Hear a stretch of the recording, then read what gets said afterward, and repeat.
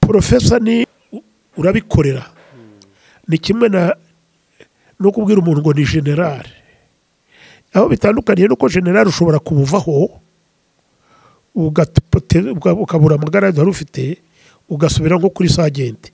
Profesa yo hageze nubwo urinda wipfira biba birangije. Biba byagenze bite rero? Ubundi profesa nkuko nabikubwiye mu Gifaransa ni professeur cyangwa se ni mwarimu mu rurimi rw'Ikinyarwanda, ni mwigisha. Nta nubwo ushobora kuba profesa utarigishije muri kaminuza. Ushobora kugira kwiga ukabona nka za lisansi 10 cyangwa masters 10 cyangwa za doctora 10 ariko ntube profesa. Rekana nishongore noneho nije mwarimu wa mbere, ni profesa wa mbere muri iki gihugu. Profesa wanditse ibitabo by'igiswahili birimo ikitwa inkoranyamagambo ifite indimi 3. Ari wigeze kumbwira ngo harya ngo wakoraga kwa Bizimungu. Ndabubwira ni oya, ntabwo nakoze kwa Bizimungu. Kwa Bizimungu byaba bivuga ngo nakoze nko muri gwiwe cyangwa se muzuye cyangwa se naragiye inkaze. Oya, ntabwo nakoze iwe. Nakoze muri presidence ya Repubulika y'u Rwanda, ariko icyo gihe perezida rinde ari Bizimungu pasteur. Ntabwo nakoraga iwe rero. Noneho rero vice president ari perezida Paul Kagame. Ubu uzambariza umuntu w'inshuti yanjye witwa Nyombayire, sibyo? Sinkimwumva ariko yari ni mugabo imfura cyane. Twigeze guhurira ku mugabo twaga Kamanzi, turakundana cyane. Numva ndamukunze, ntabwo twiganye, ntitwabanye, ntitwabyirukanye, twahuriye ahantu kuri uwo mugabo. Money is a good servant and a hopeless master.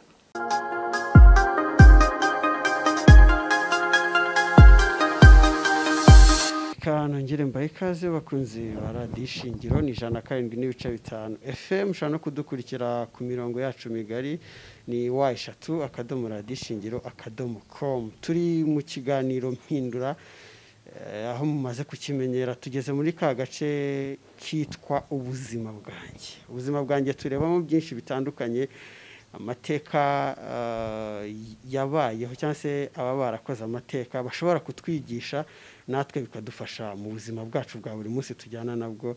Akenshi tubagerera ku bantu bagiye batandukanye bakatuganiriza ubuzima bwabo bukagira impinduka ku buzima bwacu, ari naho ikiganiro mpindura gikomora izina ryacyo. Uyu munsi rero twagize amahirwe yo kuba turi kumwe n'umuhanga cyane. Ndamwita umuhanga kubera ko abenshi baramuzi.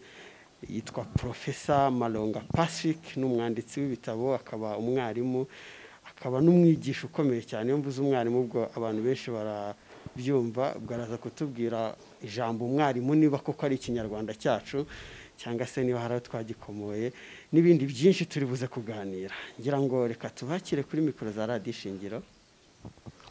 Ndabashuhuje abadukurikiye bose, Uwiteka bamwenyurire. Akoze cyane, natwe turakwikirije, ubwo n'abandi bose bari kumfasha kumva iki kiganiro nabo barakwikirije. Hanyuma dutangira ikiganiro cyacu, twatangira twibaza tuti Malonga Pacific nk'izina turarizi, ariko se Malonga Pacific ubundi ninde kubatamuzi? Jonathan, uvuze ikintu abantu benshi bibazaho, nanjye ubwanjye kijya kinsetsa. Nta muntu nzi muri iki gihugu cy'u Rwanda ufite imyaka nk'iyanjye ungana nanjye witwa Pacifique. Ntawe nzi. Abo nzi bitwa ba Pacifique, hari umwana wakoraga muri auditora militaire, ariko nagiye kumubaza imyaka ye kuko nashakaga kumenya neza Pacifique yaribonye ate. Ubu ngubu ngira ngo afite imyaka hafi 50, ntabwo arageza muri 60. Hari undi nawe wigishaga i Butare witwa Pacifique muri umuntu witwa Bonfils nawe ni nkaho nta urinjiza muri 60.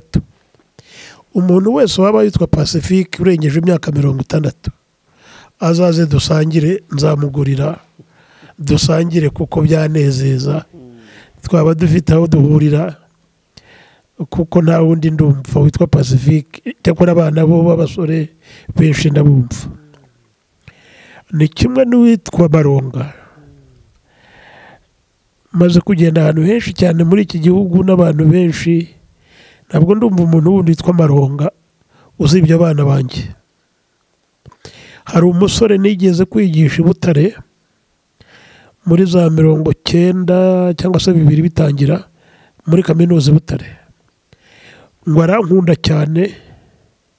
Hanyuma bageze guhindura, hari igihe bajyaga babwira abantu ngo bashaka guhindura amazina bayahindure, ngo ajya gusaba bahindura Malonga akitwa Malonga.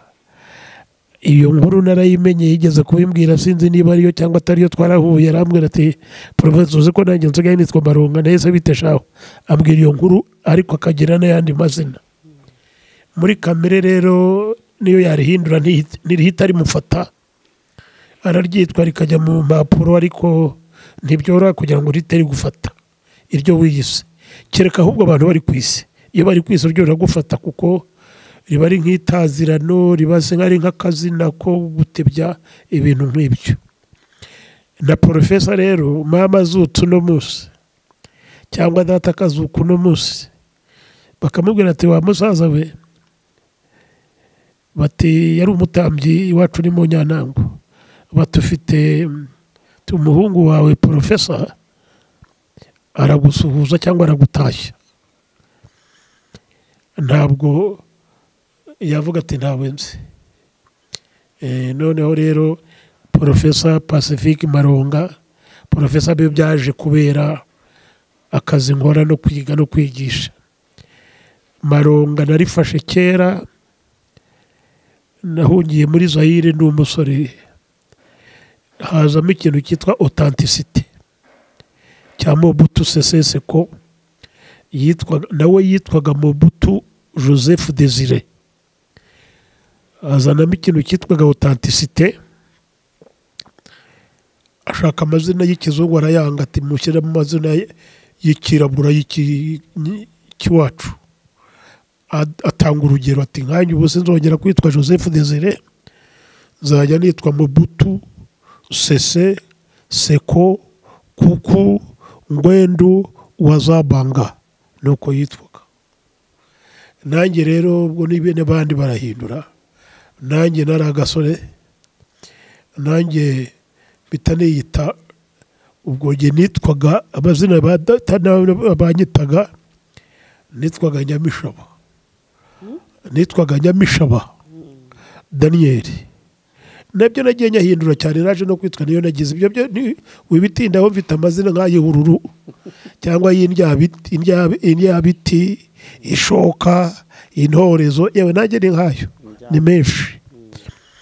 Ubwo narihindura rero, data yitwaga Karera, noneho mpita niyita Malonga wa Karara. Malonga ariko narishyizemo kubera ko ni umugabo wundi nawe nagiye no kumushaka, wo muri Brazzaville, ahantu bita Pointe Noire, Congo Brazzaville. Yari yaranditse agatabo gatoya, nari naragasomye niga mu wa kabiri, mu wa mbere wa segonderi. Nanjye akompita nkahinga, naramukundaga ariko ntamuzi. Nuko hariho abitwaga ni benshi, hari abitwaga ba Ferdinand Oyono, hari abitwaga ba Paul Sedar Senghor, hari abitwaga ba Aimé Césaire. Nkunda uwo nguwo kuko numvaga nanjye nzajya nitwa Malonga wa Karara. Karera ndarihindura kugira ngo ryibe ikinyekongo ryo kwa Mobutu, nitwa Malonga wa Karara. Ubwo rero nuko ngo ni Malonga wa Karera. Noneho nkubwire, nza kongeraho Pacifique nararyiyise. Mfite ahangaho nsanze, mfite umugore n'abana 3 n'abuzukuru 2. Noneho ariko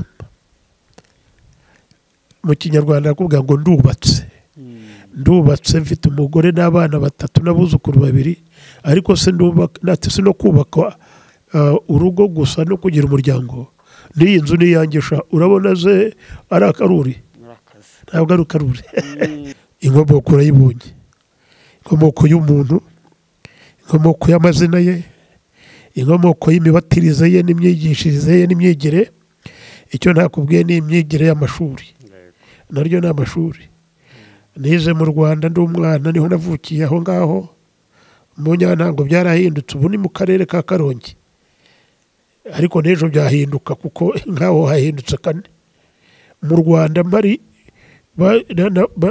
tugera mu Rwanda kera hitwaga mu Nyantango mbere birahinduka biba commune Bwakira abazi y'icyo gihe birahava ejo bundi nijora mu Rwanda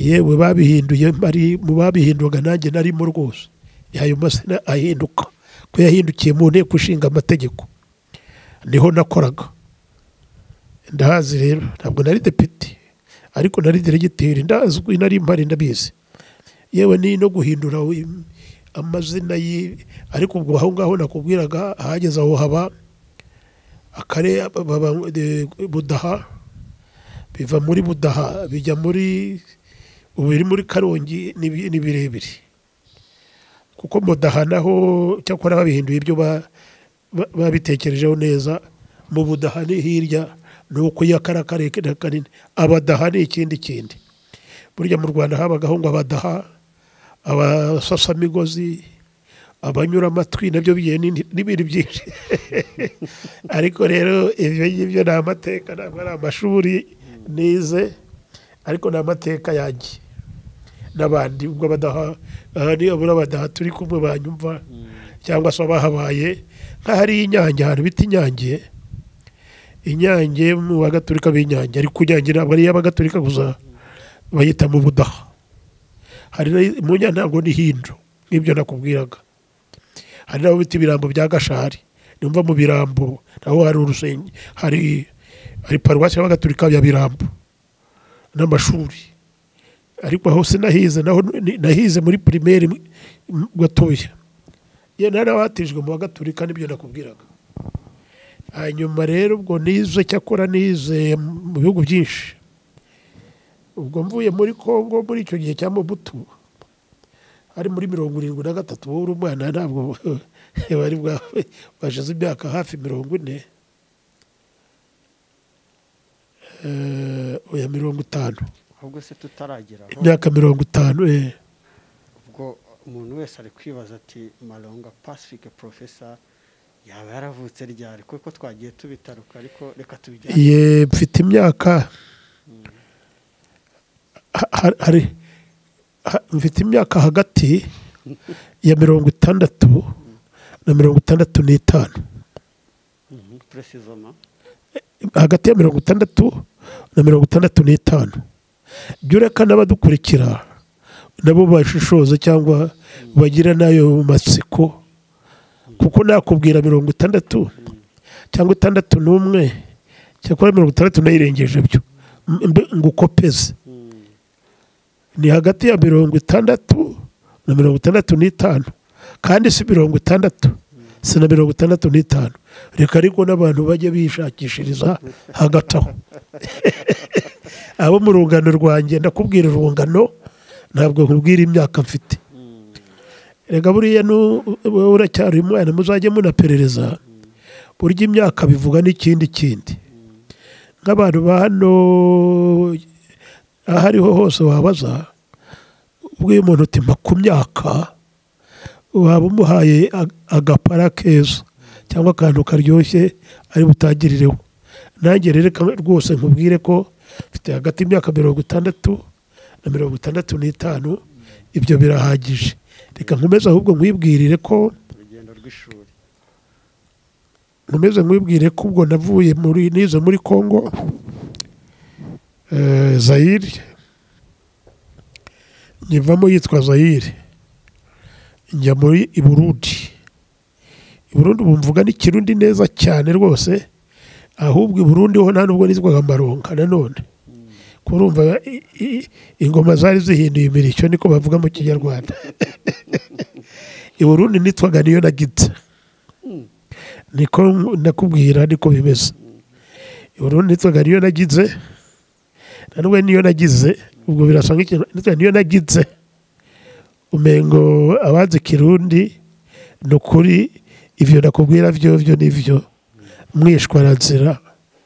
Hama kukaba nkako mbandanya amashuri ahandi hantu atari Burundi.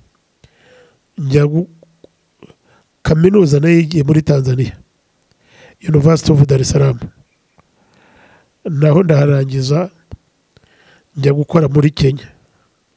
Ndongera ndagaruka muri kaminuza nanone ya Dar es Salaam, ndongera nkomeza amashuri nyuma njya kwiga ahantu bita nabaye ahantu henshi cyane no kwiga henshi.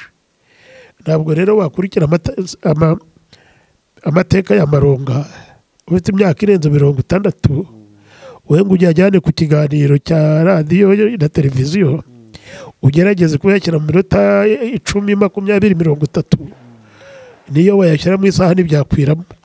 Ufate rero ibyangombwa umenye naho nujya no kubwira nkubwira amateka ya Malonga ntabwo byashobore na nubwo yajya mu giti. Hari igitabo cyakora nanditse cyitwa Umugina waribarwa riraye. Ubwo ushatse kumenya amateka ya Malonga arenzayo wazakishakisha ukakibona, cyitwa Umugina waribarwa riraye. Nacyo nakikubwiraho nuko kera bajyaga bavuga ngo gahenera umugina. Noneho ngabyibaza guhenera umugina kugira gute. Noneho rero nkumva n'umuntu ngo ijoro ribarwa riraye nkabimenya. Uzagifate rero ugishaka uzayabona. Gusa ubwo narondogoye nuko narigishije muri za kaminuza nyinshi, ubu ndazibara zikagera kuri 13. Noneho ibyo byo biranaryohera, njyana nabivuga abantu bagaseka kuko nabyo ngabize muri Kiste narabigishije. Abigije kuri UNR cyangwa se UNR yabaye y'Ibutare narabigishije. Wese bose nyine mu gihe cyane narahigishije. Abize inateki y'Ikibungo ugiye wabona umuntu witwa Malonga, nakubwiye ko biroroshye ko ntawe twitiranwaga. Kuri Iraq hariya mu Badivanisti,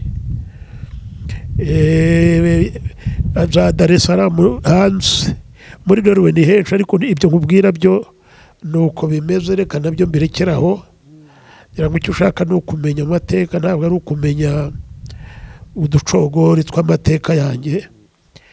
Hanyuma maze imyaka irenze 30 nabwo nigisha, ariko siko kazi nakoze konyine. Oya, yewe nakoze no muri presidence kugira ngo wumve ko ntoroshye. Nabaye diregiteri rwose muri presidence ya Repubulika y'u Rwanda. Ari wigeze kumbwira ngo harya ngo wakoraga kwa Bizimungu. Ndabubwira nti oya, ntabwo nakoze kwa Bizimungu. Kwa Bizimungu byaba bivuga ngo nakoze nko muri gwe cyangwa se muzuye cyangwa se naragiye inka zoya. Ntabwo nakoze iwe, nakoze muri presidence ya Repubulika y'u Rwanda, ariko icyo gihe perezida arinde ari Bizimungu pastor. Ntabwo nakoraga iwe rero. Noneho rero vice president ari perezida Paul Kagame ubu.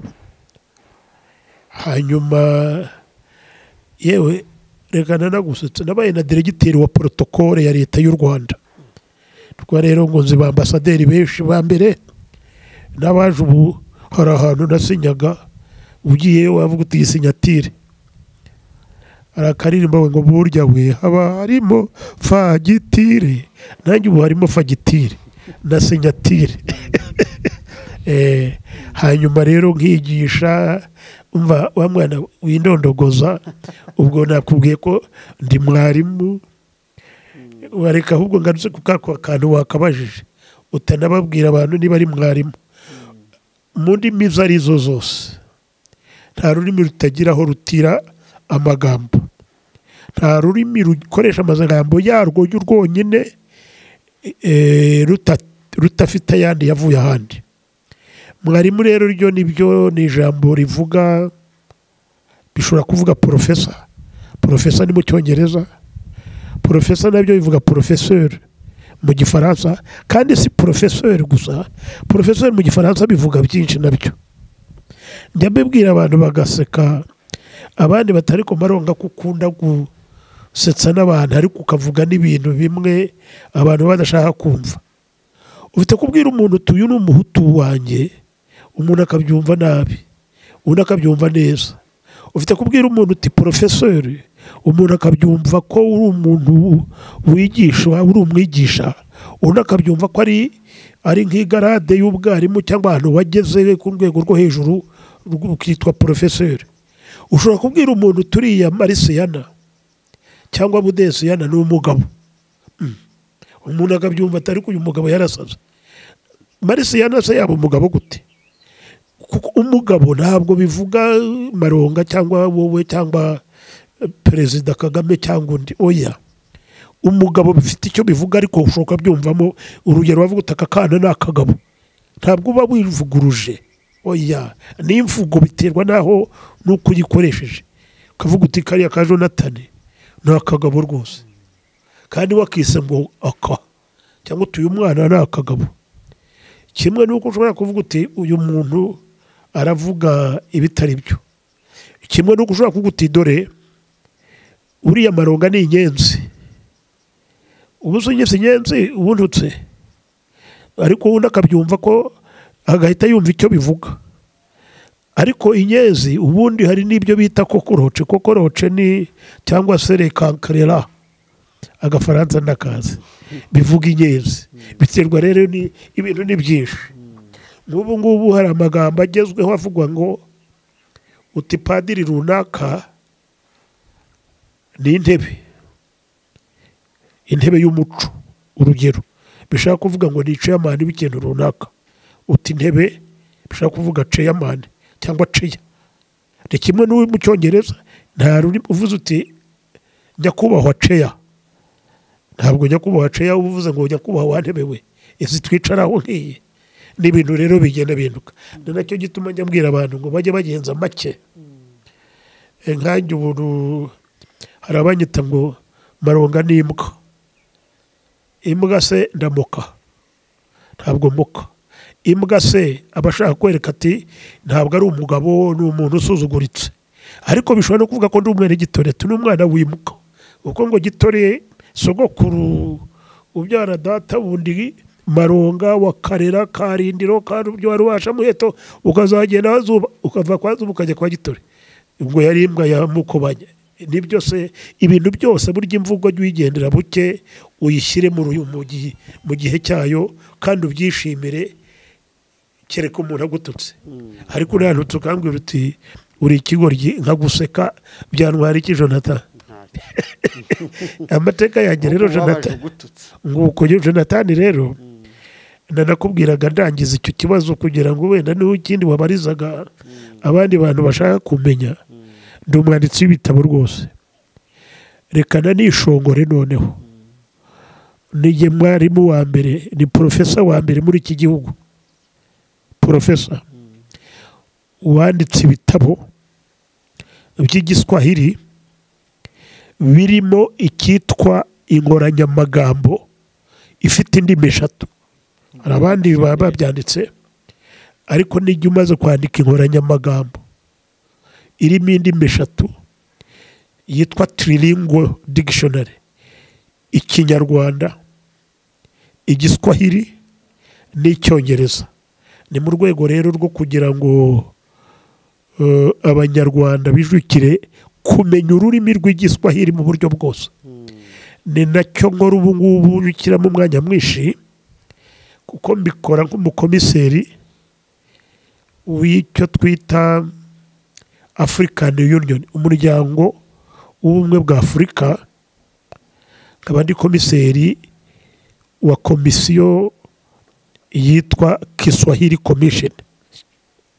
Ni byinshi rero nkora, ariko ubu cyane ndita ku bijyanye no kwandika ibitabo by'igiswahili n'ikinyarwanda. Hari akatabo k'ikinyarwanda mperutse kwandika nako karyoshye gasetsa kavuga ngo utuguruka ntituryana, n'akandi kagiye gusohoka vuba aha kitwa va ku giti dore umuntu. Ubwo abakuze bazi icyo mvuga. Va ku giti dore umuntu karasohoka vuba aha. Akandi ko karasohotse kitwa tuguruka ntituryana. Hari n'akandi k'igiswahili nako kavuba aha nako kitwa ryoherwa n'igiswahili. Nandika mu ndimi nyinshi rero, ariko cyane cyane njye mbashaka guteza imbere ururimi rw'igiswahili. Urakoze cyane. Murakoze cyane. Dusigaje iminota mikeya, ariko hari barimo nanjye ubwo ndabariza n'abandi bose. Iyo bavuze wakomeje kugaruka ku ijambo profesa, haba hari umuntu w'umwana cyangwa urubyiruko ushaka kuvuga ati ndi kumva profesa, iyo titira ari ikintu kiremereye cyane. Mu magambo make titira profesa. Reka rero nigarukire ku bya profesa. Nibyo koko ntabwo ujya ugira, ntabwo ari wowe ukibajije, ukibarije n'abantu benshi, kuko hari n'abantu ubona biza ariko ntibabyumve. Ubundi hari n'abakubwira ngo ese ufite PhD, ntabwo ari cyo bivuga, nta naho bihuriye. Profesa ni urabikorera, ni kimwe no kubwira umuntu ngo ni general. Aho bitandukaniye nuko general ushobora kumuvaho ukabura amagara wari ufite ugasubira nko kuri sergeant. Profesa iyo hageze nubwo urinda wipfira, biba birangije. Biba byagenze bite rero? Ubundi profesa nk'uko nabikubwiye mu Gifaransa ni professeur, cyangwa se ni mwarimu mu rurimi rw'ikinyarwanda, ni mwigisha. Nta nubwo ushobora kuba profesa utarigishije muri kaminuza. Ushobora kwiga ukabona nka za lisansi 10 cyangwa masters 10 cyangwa za doctora 10, ariko ntube profesa.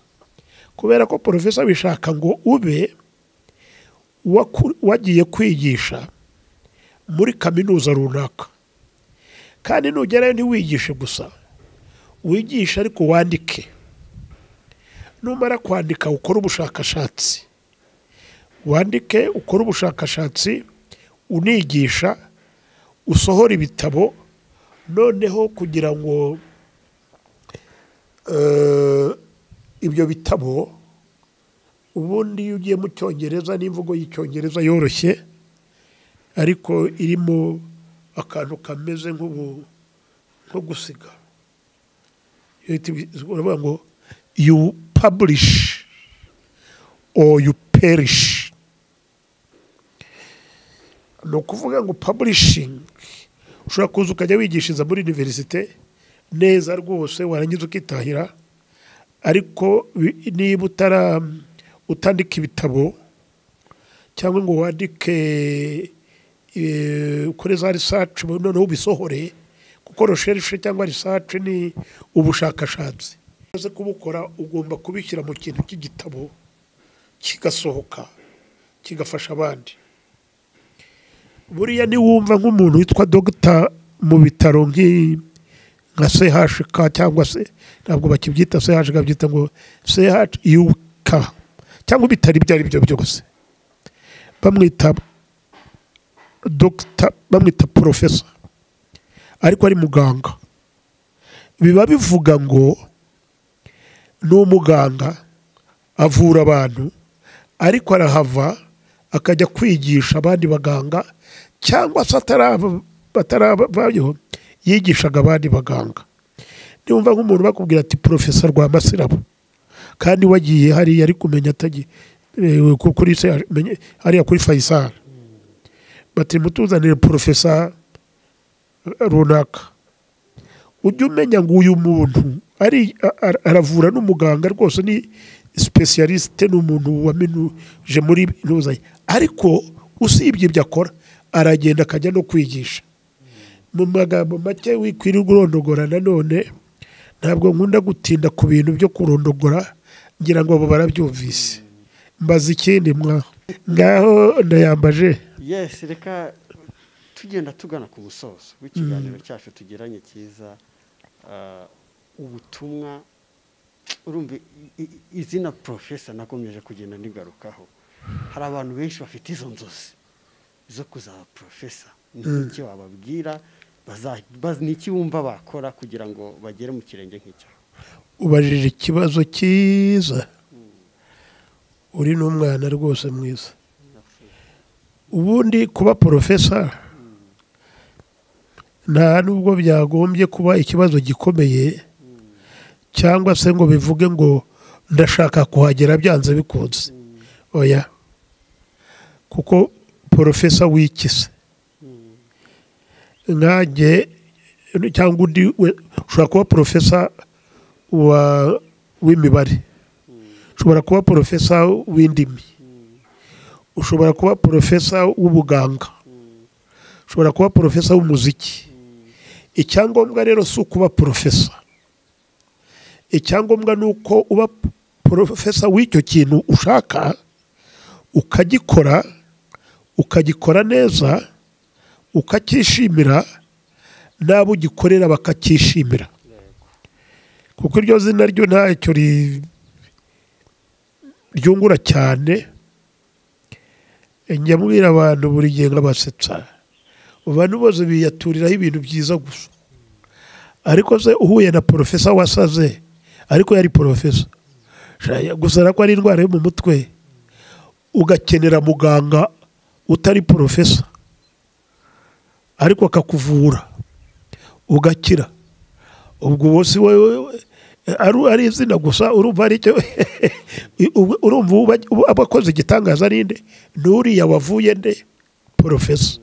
Reka nguye n'urundi rugero, ubu ni professor koko, ariko ubu ngubu iyo ndwaye malaria nagenda nkajya hano hirya ku bitaro, abana cyakora bakanyikundira ko ndi umusaza ati professor, bakamfata neza kubera ko ntabwo ari ukubera ko ndi professor, ni ukubera ko babona nkuze cyangwa bazi ko nigishije neza, bazi ko nanditse ibitabo byiza, bazi ko nkorera abantu neza. Nk'uko nakubwiraga njya nkunda kubivuga, tugera mu Rwanda nararebye ndavuga nti kuki abanyarwanda batavuga igiswahili?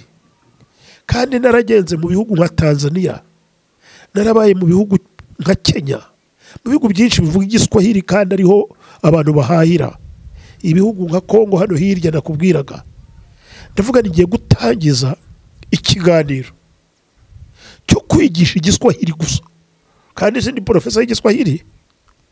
Oya, ariko ndavuga nti kuko igiswahili nacyo nkiza ari nacyo nakize mu byo nize, reka noneho gitangize kuri radio na televiziyo by'u Rwanda. Icyo gihe n'ama televiziyo abagaho, nta yandi maradiyo yabagaho, yari radio Rwanda na televiziyo Rwanda, nta nubwo ibiko byitwaga Orenfor.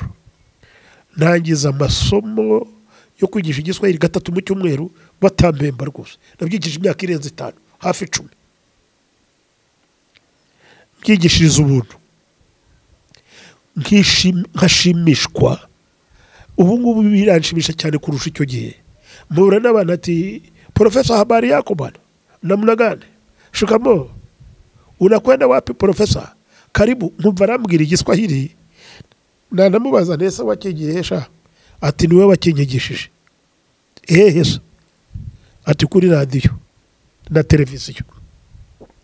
Abandi bati hari igitabo cyawe cyitwa ryoherwa n'igiswahili cyangwa se 3-in-1 cyangwa n'ibindi, udakiyigisha. Icyo bintu rero bikanezeza. Ngiki cyiza cyabyo, naho kwitwa ititre cyangwa se kubyitwa gutyo, ntabwo bishishikariza abana ngo bazabe ba professor. Oya, nabashishikariza kwiga, bagashyiraho umwete, icyo bashaka bakakiga bakakigeraho, ariko bagakiga ibintu bifitiye akamaro, bibafitiye akamaro ubwabo, bikagira n'akamaro bagenzi babo, bikagirira igihugu akamaro, bikagira n'isi akamaro. Nicyo ngicyo. Murakoze cyane. Hanyuma ikibazo cya nyuma ni ubuhe butumwa waha abakunda ibikorwa byawe, abakunda Malonga muri rusange n'abagukurikirana cyane cyane mu by'ukuri?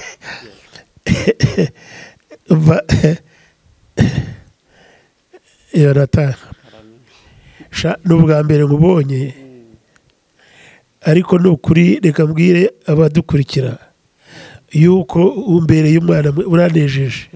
Mbura n'abanyamakuru benshi cyane naranabigishije benshi, ariko uranejeje. Dore ikintu kinejeje, akantu kamwe gatumye nkunezererwa, ni ukuntu nibutse umwana uherutse kuza hano, tuvuga amaze ibyaha Habineza. Habineza ni umugabo uherutse gupfa, twaga Jo Habineza, yari mwene utuma abahutu na ziripa. Isa niko yitwaga utuma abahutu n'abana b'abapresbyterian, na nyina ziripa n'abantu nzi nakundaga b'inshuti. None arambaza ngo yakundwaga n'abantu benshi. Namaze neza abantu benshi ni nk'abangahe? Uba wababwiwe n'iki? Noneho muha n'urugero ko unajyaga ajya gushyingura hari i Remera n'ahandi, nkabona amamodoka menshi cyane, nkavuga ni yuko abantu bamukunda, usibye ko nabyo nta gihamya gihari.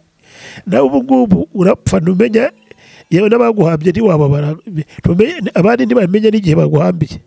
So kuvuga ngo yakundwaga n'abantu benshi cyangwa bake, ntabyo biransetsa. Nawe rero abantu benshi bagukunda, barakankunda, nanjye ndabakunda. Dore icyo nababwira gusa, ntibagakunde Malonga. Data yajyaga avuga ngo mwiririre mwebwe n'urubyaro rwanyu. Nkunda umuntu wikunda jewe, ariko atari bya bindi byo kwikunda ukajya wihantu abandi, ariko umuntu uvuga ati genda akora ikintu cyiza nishimiye kandi gishimisha abandi. Abankunda rero bajye babanza bikunde, bige nk'abo b'abanyeshuri, bige cyane, bakutuze. Niba bagiye gukora bakore, kandi bakore cyane kugira ngo bishimishe ko bakoze neza. Noneho nanjye bazankunde. Urankunda se ubiki cyangwa nkubonehe mwana? Ariko rero ni byiza, ubundi gukundana ni byiza. Bajye bakundana ubwabo, nanjye bankunde. Hasigaye abantu bajye bakundana gusa, bikundire n'Uwiteka. Uwiteka nawe abamwenyurire, ndabibifurije. Urakoze cyane. Ariko reka nkubwire, bajye bakunda igihugu cyabo.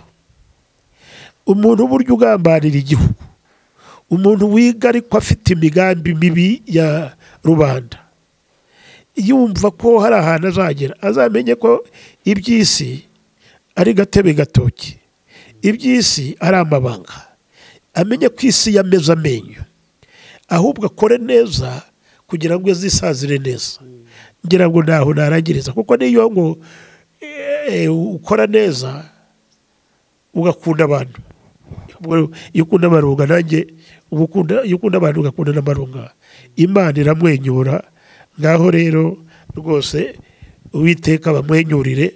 Aba basore bakiri batoye nibiga igiswahili, igiswahili bakimenye. Uru Rwanda dutuyemo none ejo ruzaba rwabaye nk'umudugudu ujya muri Tanzania, ujya muri Kenya, ujya Uganda, ujya muri Congo, ujya n'ahandi. Ubu igiswahili kirigishwa na za universities zirenze 200 muri Amerika honyine. Urumva ukuntu bikomeye. Igiswahili kiravugwa kuri Deutsche Welle, kiravugwa mu Bushinwa, kiravugwa muri Radio Japan, kiravugwa muri za BBC, kiravugwa muri France Inter, kiravugwa muri ahantu hose. Ubu rero jewe rwose mu rwego rw'umwuga, mu rwego rwo gukunda igiswahili, mu rwego rwo kugiteza imbere, ndasaba abantu bose bagicanga bakiteho cyane. Kizabafasha, cyabafasha kubaho neza, cyabafasha mu kuganira, cyabafasha mu bihe biri imbere, kandi kiroroshye kukiga cyane. Hanyuma n'ibyo bitabona babwiraga babishakishe, babigure, bigura make. N'icyo cyitwa cya Trilingual Dictionary, hari icyitwa cya 3 in 1, hari icyitwa ryoherwa n'igiswahili, n'ibindi kandi nk'abafite amashuri barabyumva ko ari ngombwa rwose. Bivuze makeya kuri wowe umbwira ati ngewe kugeza kuri ubu ngaho ngeze ndahishimiye, ushaka kuvuga ati makeya ngenda n'ibihumbi 100 kuri iki. Jonathan, wowe ni ukuri uzagaruke cyangwa se nushaka gumena hano ikiganiro, ni ukuri uri umwana w'imfura gusa, kuko nta mafaranga make abaho, nta na menshi abaho, biterwa n'icyo yakoza. Ugiye kugura helikopteri cyangwa akajugujugu ufite miliyoni 5, ayo nta nubwo ari amafaranga. Ufite miliyoni 100, ayo ntabwo ari amafaranga. Usibye no kuba makeya ntabwo ari amafaranga rwose. Ariko ushaka kwirira ibijumba n'ibikimbo ukarenzaho na kasikoro cyangwa n'ikindi, miliyoni 1 n'amafaranga menshi cyane. Ko miliyoni 1 ntabwo hari utaha iwanyu, ntabwo mwayimara mu kwezi kumwe cyangwa amezi 2. Ni ukuvuga rero bari amafaranga menshi cyane.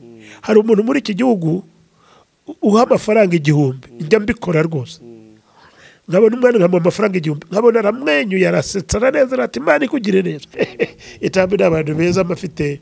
Ari umugabo ariko uzaba niba reka twa kumuvugira hano, uzambariza umuntu w'inshuti yanjye witwa Nyombayire, sibyo? Sinkimwumva ariko ni umugabo w'imfura cyane. Twigeze guhurira ku mugabo twaga Kamanzi, turakundana cyane, numva ndamukunze. Ntabwo twiganye, ntitwabanye, ntitwabyirukanye, twahuriye ahantu kuri uwo mugabo turakundana, numva ndamukunze cyane. Abanyarwanda bavuga ngo nkunda umugabo ntacyo ampaye, ntabwo imbwa nta kintu ntwaye, ariko jyewe imbwa yo nta kintu ntwaye, ntabwo nyanga rwose. Nawe ubundi amafaranga baravuga ngo money is a good servant and a hopeless master. Reka mbisubiremo. Money is a good servant and a hopeless master. Ngo amafaranga ni umugaragu mwiza cyane, ariko ni umutware mubi. Ntukagire umutware mu mafaranga. Amafaranga yawe naguhaka azaguhaka nabi cyane, nagutegeka azagutegeka nabi, ariko nagufasha akakubera umugaragu bizakugira neza. Money is a good servant and a hopeless master. Ngaho nongere ni Uwiteka kumwenyurire. Akoze cyane.